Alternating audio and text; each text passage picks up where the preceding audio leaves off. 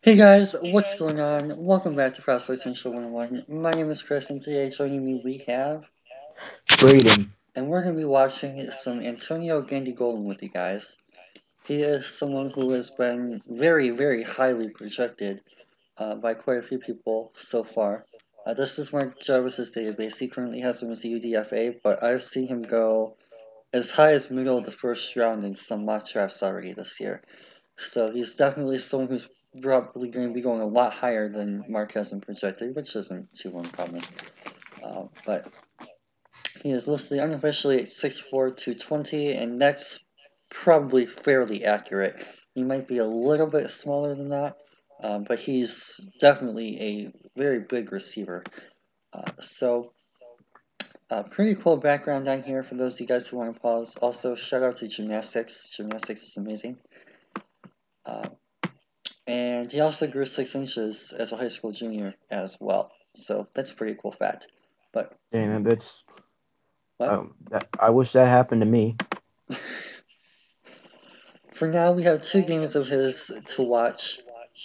Not a whole lot of tape on him because he is from Liberty. Oh, this is actually for 2 minutes. That's kind of nice.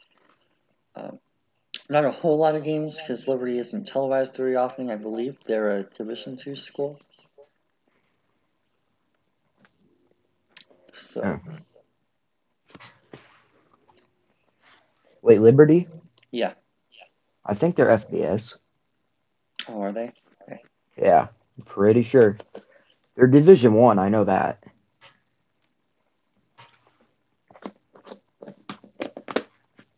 Oh, this is 15 minutes.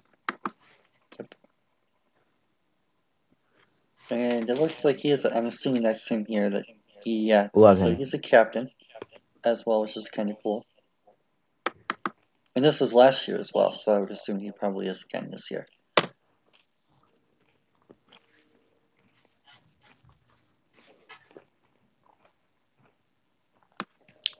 Should be up here.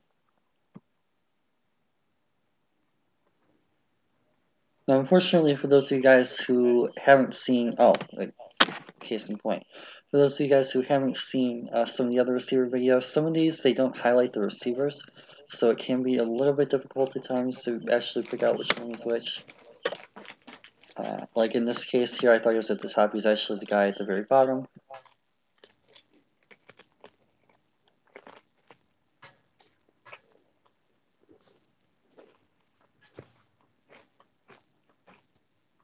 That was a good jump to go up and get there. That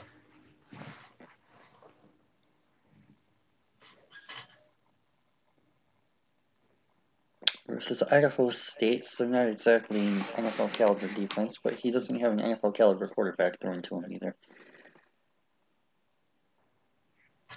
Bottom of the screen once again. That was actually a pretty nice block. I like how he centers himself here. He does a really nice job of bringing the defender's angle and positioning himself to take the defender away from the play.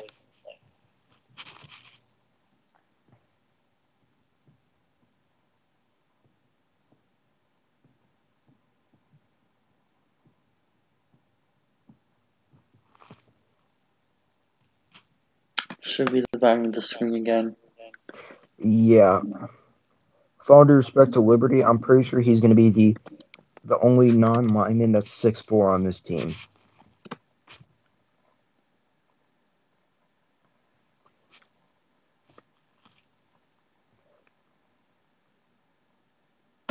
Stats from last season for those of you guys who care about that kind of So stuff. that through 6 games at that point.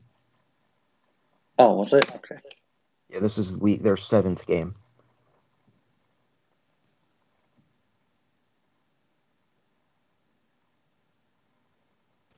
Kind of a random game to have on, isn't it?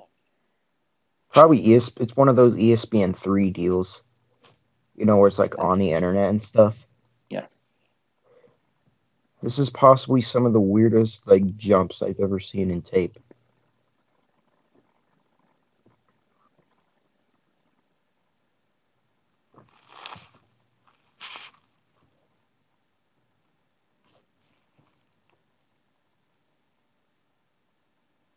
Is Shen getting to the second level for the block? at them and engaged in run support.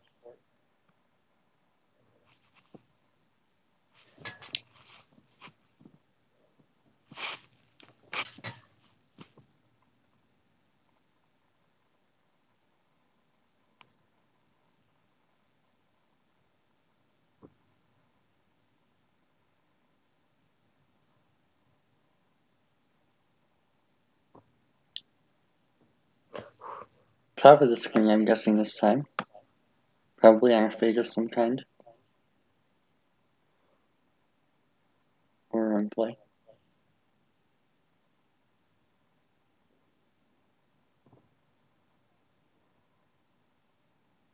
Okay, screen pass. Get to see a little bit of running after the catch, which is nice as well.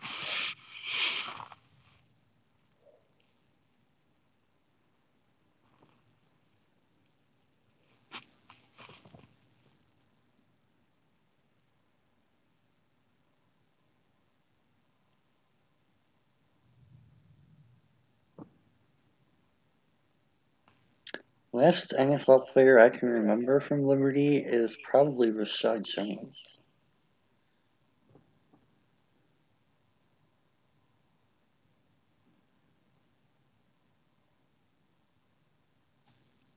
Nice slant. Good route. There we go. I'm like, I'd like to actually see him run a route. I don't want to see like 20 run plays. It is nice to see run blocking, though. I will say that, especially as a fan of a team who values run blocking receivers. But yeah, you do get to see here on this particular play. Nice first step, I'll call it, not necessarily a release, but first step off the line.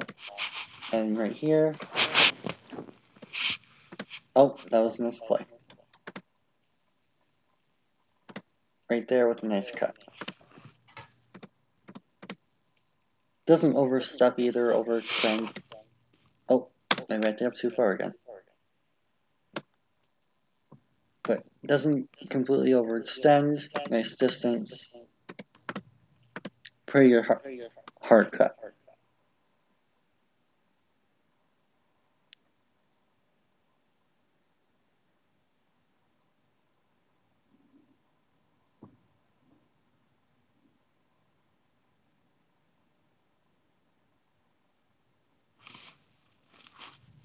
Did he drop that?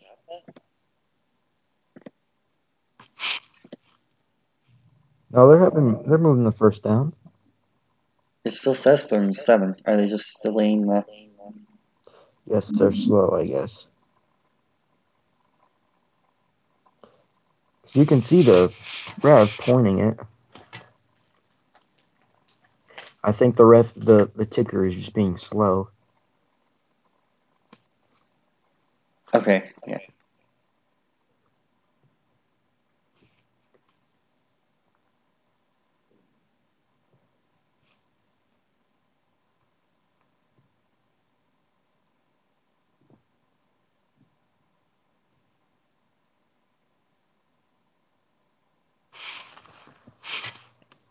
He is lined up on the bottom pretty consistently, so you're not really seeing a whole lot of inside big slot work.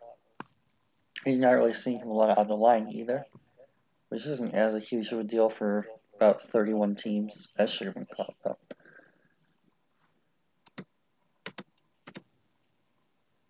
Okay, gets the hands up, creates separation, which is nice.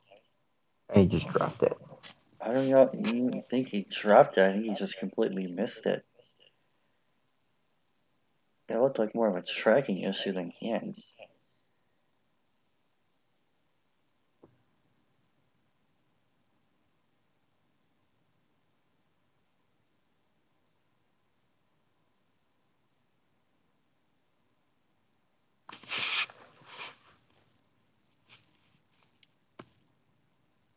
Okay, deep shot to him, double covered. Not a lot of separation on the one guy, but he is being double covered. Terrible throw. I think he threw it out of bounds in double coverage. That was a... Oh, I hate drop plays. All you're doing is giving him extra time to react.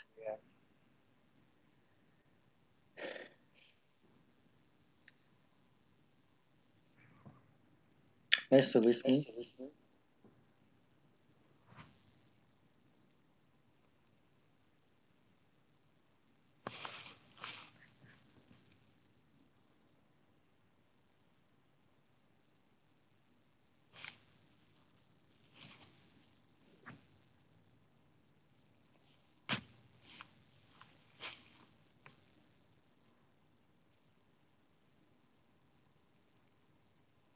Nice. Creates a little bit of separation. It's not extreme. You're not talking like Hollywood Brown or anything. But he does a really nice job of timing the jump as well to kind of not give away the position of the ball. As his head turned, gets his hands up. Nice catch.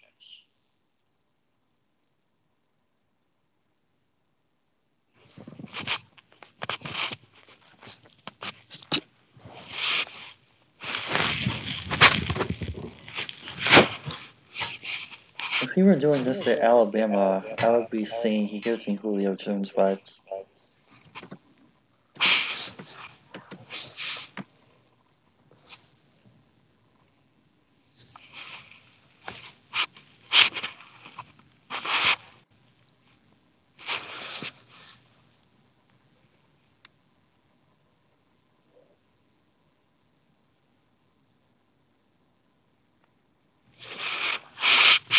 And shoving centered. That was 17.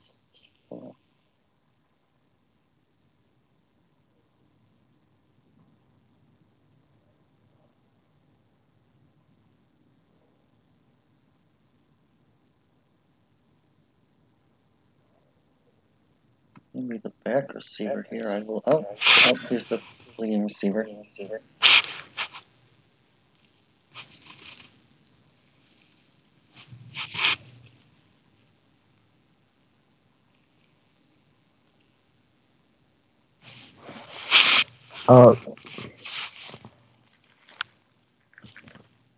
To the person who made this film, I'd like to make know that if it's not a run, if it's a run, we don't have to see every pre-snap thing.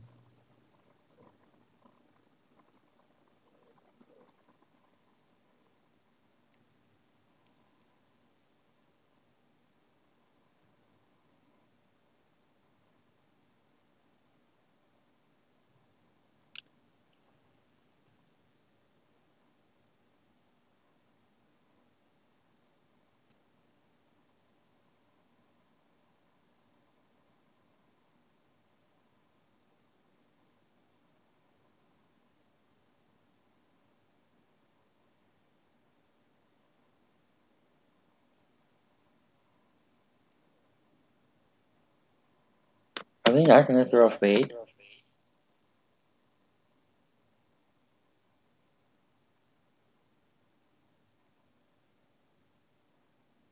You have a 6'4" receiver. You do realize that, right?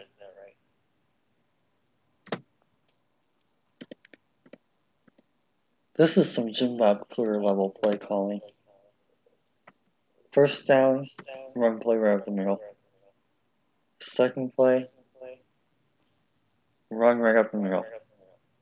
Third play, power set, run to the inside. Not up the middle, but to the inside. All 3 plays at the goal line. At least they came over with 7, it looks like.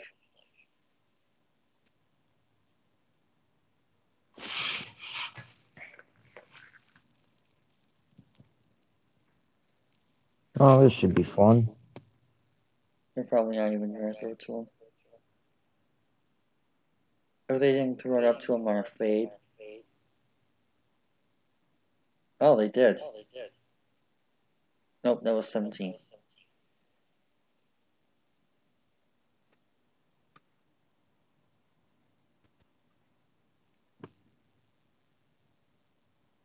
Okay, nice curl. Nice run after catch as well. So in the couple of catches that he has had, he is doing a nice job of extending plays beyond the catch.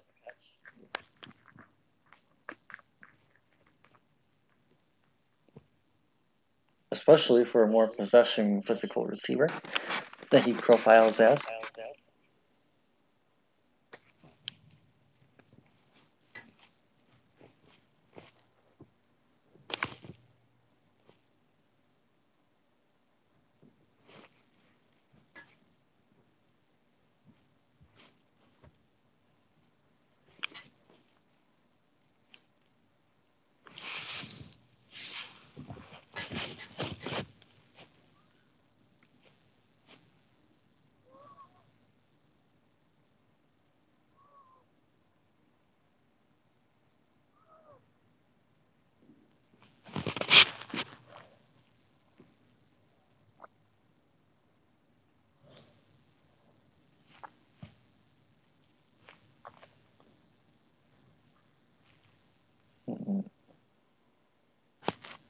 For most of these plays, for those of you guys wondering, he is on the bottom of the screen, so he's not exactly moving around.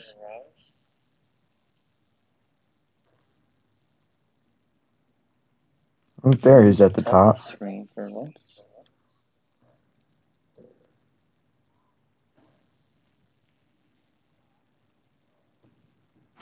Still have yet to see him inside.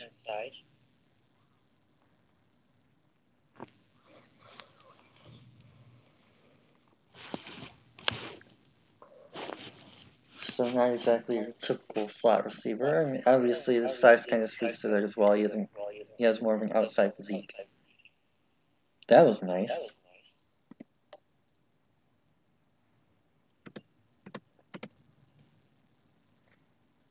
Good, really nice box out there of the corner, and then just extending the play, and it looks like he got the ball in.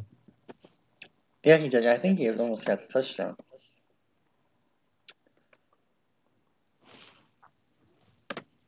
Not a whole lot of separation, but again, he's being double teamed. I mean, I really like the timing of the vertical move as well. Good vertical catch. Touchdown.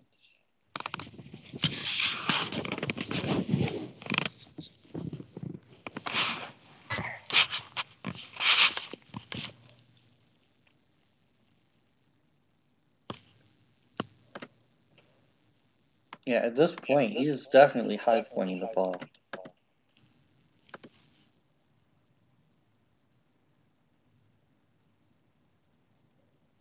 Nice job staying in bounds, too.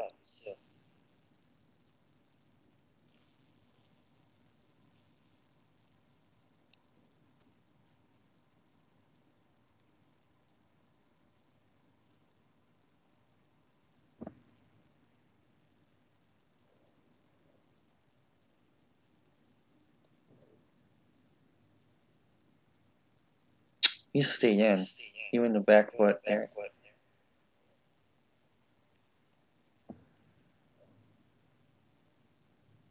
He's doing a pretty good job of getting out in front and run blocking. He's not really getting a whole lot of straight drive, but he's not really seeing a lot of press either. So kind of hard to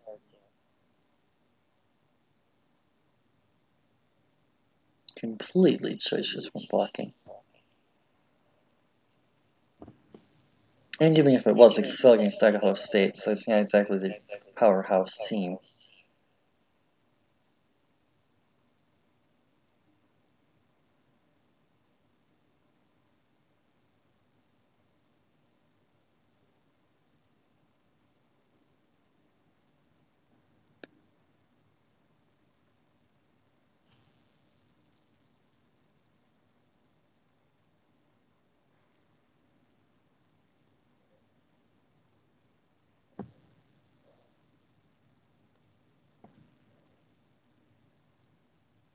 Nice separation on that play.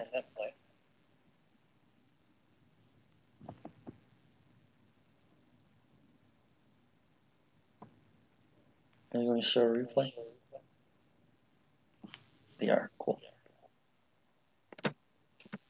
Yeah, at this point in the play, he's already going over the ball, has really nice separation between both defenders that are on him.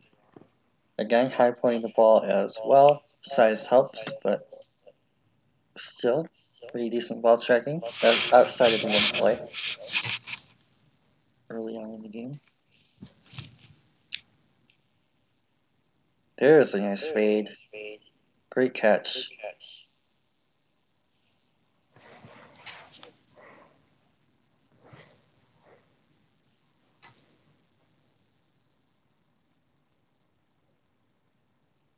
Same thing. Oh. Nice ball He striking. doesn't get a lot of separation. How much of that is because he's being held, though? True. I mean, it's not necessarily like egregious holding, but he's definitely got a hold of his arm.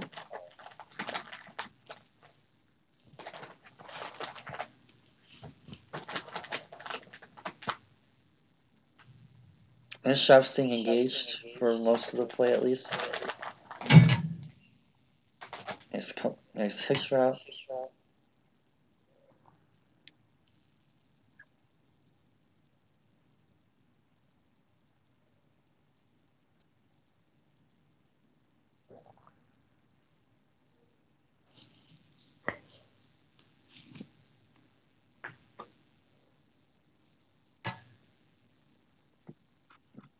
Top. No, I'm pretty sure it's bottom.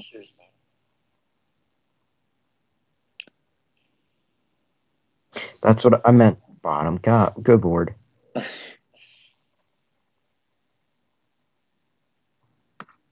For some reason, my brain processed that as the top of the screen for a half second.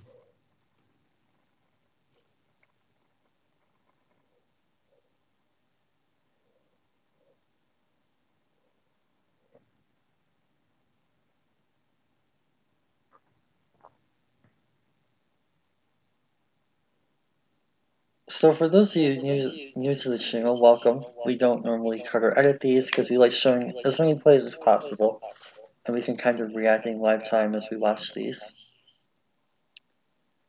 I probably should have said that at the beginning, but I didn't know that most of these plays were going to be This. parts of plays, yeah.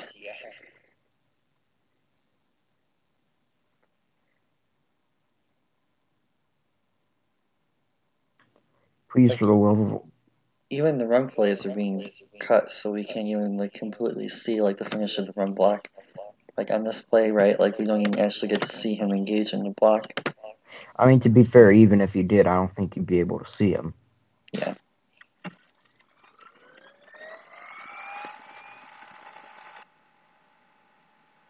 Okay, That just sounded like a... That just sounded like some sort of Death Star got started up on your end. That's the computer. Hmm. So I don't know why it just decided to randomly do that, but it did. So anyway, thoughts on Antonio Gandy-Golden through the first game? We did get to see some catches. There were, I think, 8 receptions that game. I mean, yeah, he's a nice vertical. You know, he's a nice vertical. Has a good job of jumping. You know, of high pointing the ball. You know, catches with his hands. But my main concern is we didn't get to see him run a lot of different routes other than the go. Like slant. one slant. Yeah. Other than that, they were all hitches or goes. But at the same time, on a lot of his routes, he didn't get a whole lot of separation, which you'd kind of expect for against the level of competition he's playing. True. So this game, we will get to see him against a team that was ranked at the time in the top 25. I don't believe they are any longer. No, because they got killed by Maryland. And yeah, so Syracuse in this one, he is still number 11. But this should be very interesting because Syracuse is a Power 5 school, which is much better than whatever Idaho State is. FCS.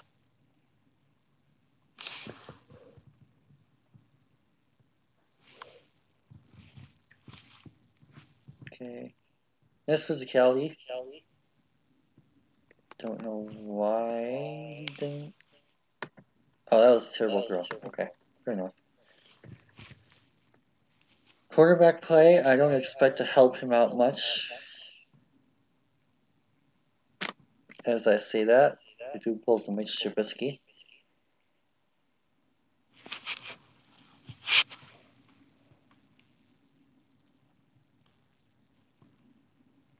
Nice physicality in the blocking.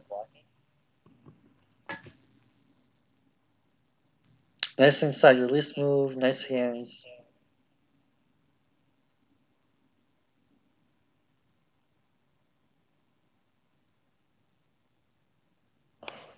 He put so much effort into miss a 3-yard throw. That's kind of sad. The quarterback. Yeah. Like, look at his mechanics and how much arm strength he got to bounce a 5-yard throw. On 3rd and 15 too. Oh. Oh, that was a nice inside release move. Look at the seven. Oh, that was nice. That was nice. That inside release move with the line of scrimmage. Tons of room to work. Great shot flash in the hands at the touch point. And then juking Oh, back. man. Run after catch as well. A lot of run after catch, actually. All right, time to run the ball 3 times.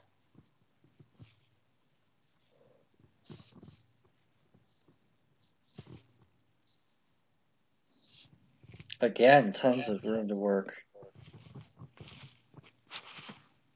To be fair, they're playing him like 5 yards off, but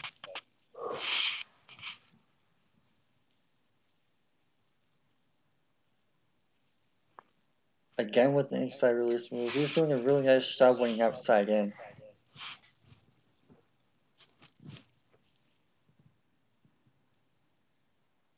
Nice hand usage. I really like how active the hands were at the line.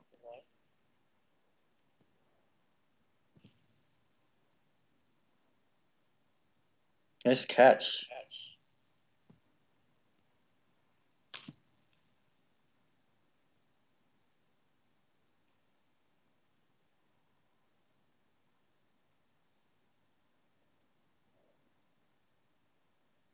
Rip.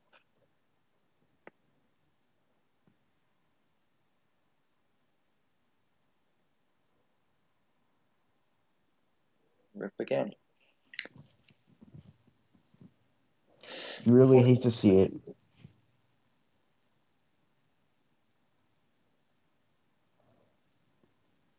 Not bad in the blocking aspect.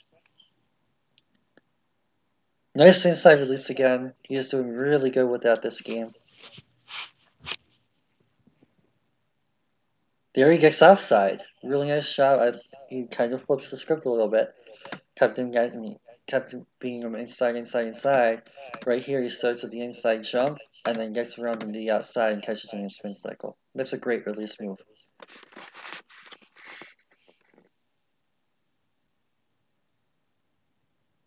Didn't create a ton of separation with it, but I still like the active hands. Nice inside. Beautiful. And it's all set up by how he wins this at the line of scrimmage, right? He has a really nice shot of getting underneath on to set up the route from the snap. And literally at this point in the play's already over. He's already won. Because the corner is off of him and he's already breaking in. Bam. Just has to look for the ball. Just has to get it off. Easy.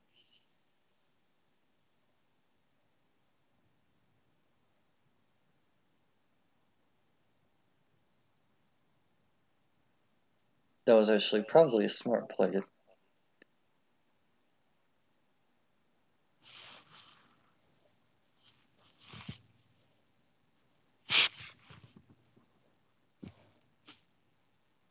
I like how it's being a little bit more variant. He's going a little bit more outside in the second quarter. Nice move underneath. Kind of had a little bit of a pick play.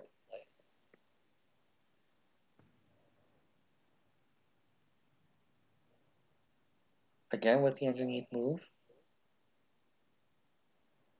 That's a bit of a horsepower.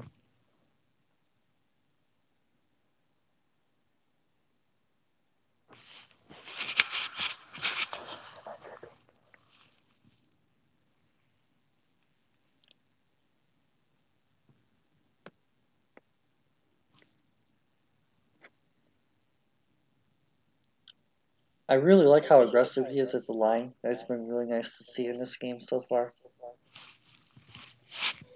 He's doing a nice job of taking the area given to him when they play off, and he's doing a really nice job of beating him at the line when they play hard. So the main conclusion I've taken away from this game is that Idaho State has better corners than Syracuse. They're just playing him different. Honestly, I think it has more to do with the scheme. Because with the Idaho State game, what they were doing was they were basically just playing the go. They didn't want him to beat him over the top down the field on that go stem vertical fly streak, whatever you want to call it. Whatever. In this game, Syracuse is doing the opposite. Almost a large portion of these snaps, they're playing him real tight at the line. So he has to use those release moves. He has to bring him inside of the line or outside of the line, and kind of create that separation by winning at the snap point instead of down the field. That was mostly a joke, but thank you for that. That was. This quarterback may have less arm strength than I do. I'm not Oh, saying rip. something because I'm a real midget.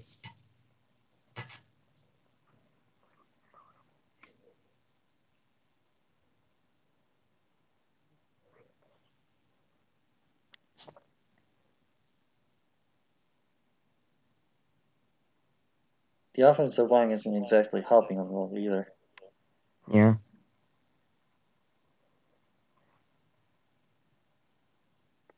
Oh dear.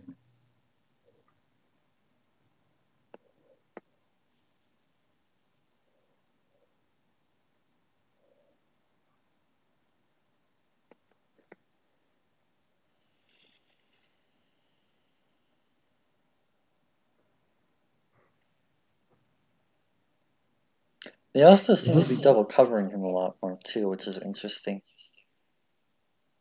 With Idaho State, they felt a little bit more comfortable.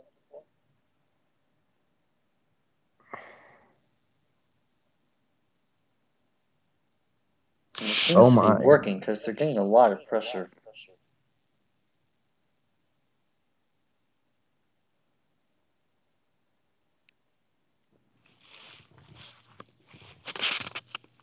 Drag. Tons of separation. That could have been a face mask, probably.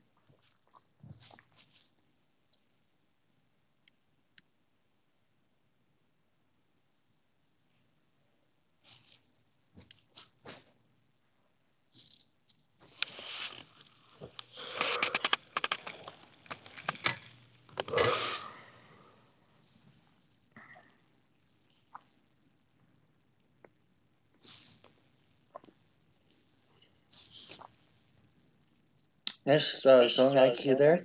Even better zone IQ once he got down the field.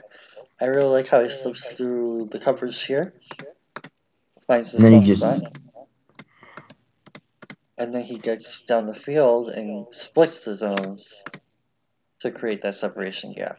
That's good zone recognition. What were you gonna say? I was like, did he catch it or was it a bad throw? I It couldn't was a uh terrible throw. I couldn't tell from that angle. Okay.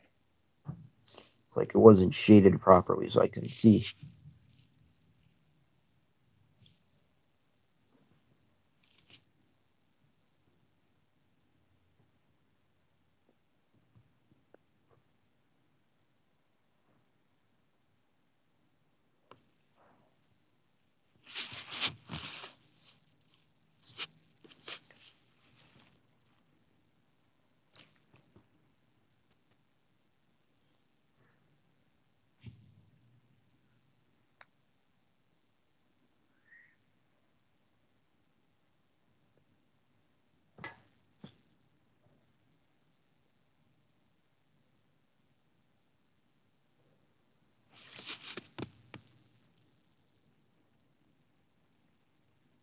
huge.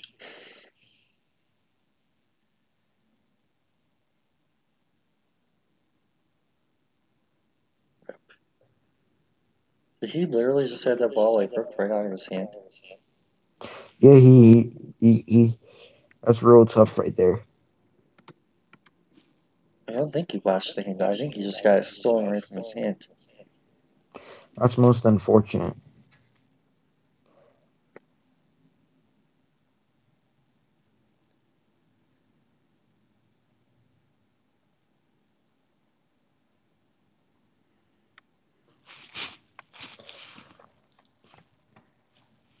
So, thoughts on those two games of what we were able to see from him? Pretty decent receiver for you know, pretty good hands. Showed a lot better getting with his release and getting separation in the second game, but has a nice vertical. Obviously, has the size you like. So there's a lot to that you like to see there from someone from Liberty that you can work with.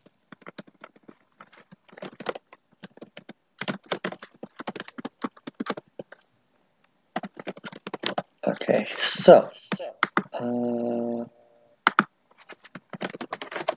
here we go. I've already gone over the categories in a ton of videos, but I'll go over them again. I think this is the first receiver video you've been in. So hands and contested catching are like basically just pretty Yeah, simple. It's mostly the contested catching is mostly for your physical receivers, like a Gandy-Golden or like a yeah, like a yeah, Gandy-Golden. Um, and then just simply hands like drop issues, things like that. So for now, I'm gonna go with a 9. Uh, yeah. didn't see any drops or anything like that, and he did a really That nice is a job in those 50-50s. What? that is a real tough scene for the person who got the for a one mid threat and a three Oh route yeah, running. that was Tyree Cleveland from That Florida. that's a real tough scene. Athleticism, didn't really get to see a ton of athleticism, so I'm gonna go with Yeah, an 8 for now. I think that's I'd fair. say 7. Short threat is going to be probably an 8. We did get to see some slants, Yeah, jags, all that kind of stuff, hitches, so he can run short routes. Mid threat is going to be a 5. yeah. That's the lowest I'm giving right now outside of extreme circumstances. Like with Cleveland, Yeah. where you got a whole ass one. Deep threat is a 9. I 9. really like his ability to win down the field. Has the ability to win those vertical stems. Probably can develop the posts, all that good stuff. So not really all that worried about that. Route running for I'd now say is 7 because of that's just because we didn't see him run an extensive route tree. yep, exactly. You got it. Running after catch though, I will give a 9. I really like Yeah, what we got to see from him in that area, especially for a bigger receiver. Does a yeah, really nice job of extending plays, and we got to see that most of his catches actually. So that yeah, was really fun to watch. Release move, he developed quite a bit this year. I like how he yeah, can win inside and out, and I really like the active yeah. hands. So with that in mind, I'm gonna go with a 9 there. Also, definitely can finish polishing some of that step up and getting a little bit more consistent, improving along with competition, all that fun stuff. But he's really good in that area for where he needs to be. Motor and blocking, same thing. 6. Really? Well, I just didn't see a whole lot of blocking, like solid blocking. Oh, okay. I actually thought he did pretty good in there. He utilized the angles really well. He didn't really line up in line a lot. Oh, that line never go down to 8. He didn't really line up in line a lot like you see from some more physical teams, but he was doing pretty decent on the corners, and I don't remember any of his guys ever making more than 1 or 2 tackles. So I'm pretty comfortable with that. And also the motor and the willingness to be active and engaged beyond his play as well, and catches that he wasn't a part of Yeah, was fair enough for me. And then zone awareness looked like they were playing quite a bit of man on him for the most part. So kind of hard to say with that. I'm probably going to stick with a 7 uh, and leave it there for now. Though that can improve. Then there's a lot of tape left this year and everything else like that, of course, as well. One of the easier areas to work out and improve over the course of time when you get pro coaching because it's just mainly tape recognition and how defenses play you. So with that in mind, I'm going to assume 8 is the average, plus 1, minus 2, minus 1, -2, -1, -0, -1. So 79 right on the border of second and third round. Great. So thought on that? That's fine. Yeah, I think that's a fair spot for him. Cool. And they also happens to be the same as Nico Collins. Yeah, I'm still laughing that you gave him a whole ass 1 for a mid threat. That's just hilarious to me. Give him a 1. That's Yeah, tough.